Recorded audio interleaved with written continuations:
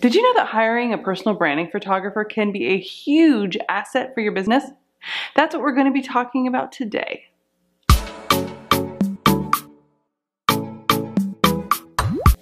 Welcome to Branding Bites. Hi, I'm Claire Bond, a personal brand strategist and the CEO and co-founder of Stratus Branding.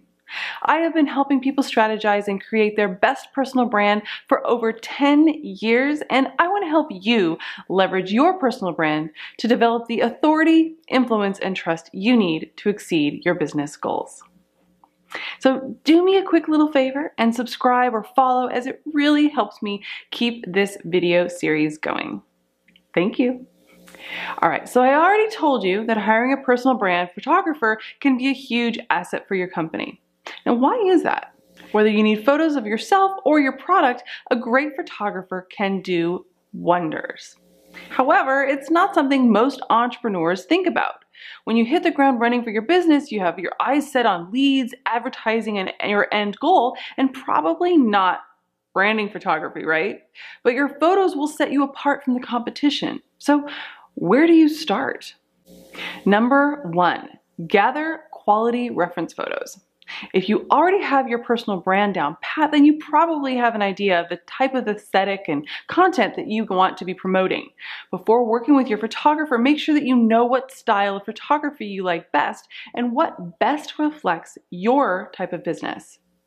Creating a lookbook will be a great way to start. You can do it on your computer and just take little screenshots of things that you really like and put it all together in a collage. Number two, use your reference photos to find local photographers that match your style. Different photographers will have different styles. You'll want to find ones that closely match the style that you are going for, the aesthetic that you are going for. You can find local photographers on photographer listing sites. You can ask a friend. You can even just do a real simple Google search with photographer near me. Then spend some time on their website looking at their portfolio and start creating a short list of photographers that you think you would work well with. And a little tip, if you go to the photographer's website and they have like a really bad website, or the aesthetic is like really off, but you may like something else, if something is not really vibing with you, just move on. Just go on, move on, go to the next one. If something doesn't feel right, there probably something is off, and just keep moving on. Plenty of other photographers out there. All right, number three, evaluate the photographer's social media presence. Like any business, a personal branding photographer's social media presence will say a lot about their work ethic and ultimately their aesthetic, right? If they're willing to take the time to increase their social presence, I'm willing to bet that they will not only be professional, but knowledgeable about their craft as well. I try to vet my photographers by evaluating their social media and obviously their website. It usually showcases their portfolio, and it also gives me an idea of what their personality is like, because you may find videos on there too, right?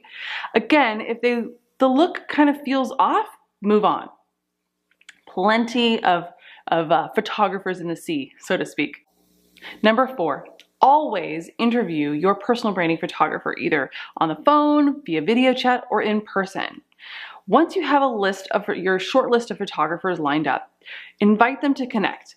It's really important to kind of interview them like you would for a job, because you want to make sure there is a connection there. It's really important to have a rapport with your photographer to get the best results. And trust me, I've skipped this part and the photos just did not turn out right. It's really weird. You loved everything about the photographer. They've worked with people that you knew, all that sort of stuff. But something about working with them was just really off, and we weren't seeing eye to eye. They had a different idea for what was right for me than I wanted, and yeah, really talk to them and make sure that you guys are on the same page. So I recommend interviewing at least 3 to 5 photographers when you're first getting started. So here's a list of kind of starter questions that you should ask during your interview. What are your rates? Really important to know, right? What are your favorite types of photos to shoot? What is your availability? How will the photos be delivered to me? Like, you really want, I think everyone's going to be doing digital photos at this point, but ideally you would want them to give you all of the digital photos from your photo shoot. You can either do it via an online portfolio, or they can just send you a zip file of them. And what size and resolution will the photos that you'll receive be in? You want to make sure that you get high resolution files just in case you ever need to print them for any reason. So these are really important things to know before you start, because you'd be amazed how expensive it can get if you don't know all the prices up front. So make sure that you ask. And so here's the important thing. Does the quoted price include all of the final photos and high-res photos at that? Or is it just a sitting fee? So some photographers will actually charge you just to sit with them. And then, you know, if every photo that you want beyond that is an additional fee. So really make sure that you know what you're getting for the cost. All right, number 5, ask about the photographer's process. So every photographer is going to have like a way that they like to work, and they should be willing to help you along the way so that you feel more comfortable, and to ensure that your photo shoot goes on without a hitch. In general, you want to make sure that you ask them what their overall process is. Will they pick the location? How long will the shoot be? All of these details matter if you want to work with this photographer in the long haul. So just really, if they make you feel weird for asking all of these questions, again, move on, because they're not the right one for you. You have every right to ask as many questions as you want, essentially. Number 6, what type of photography equipment will they be working with? This is really important in the day and age of, like, you know, you can get really good photos out of your iPhone now, right? So anyone can claim to be a photographer. Like if you look up hashtag photographer on Instagram, how many people claim to be a photographer and they're shooting on their iPhone?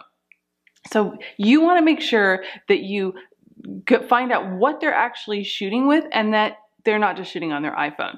Don't be afraid to ask specifics and figure out what it is, and do your own Google research to make sure that it's actually professional equipment.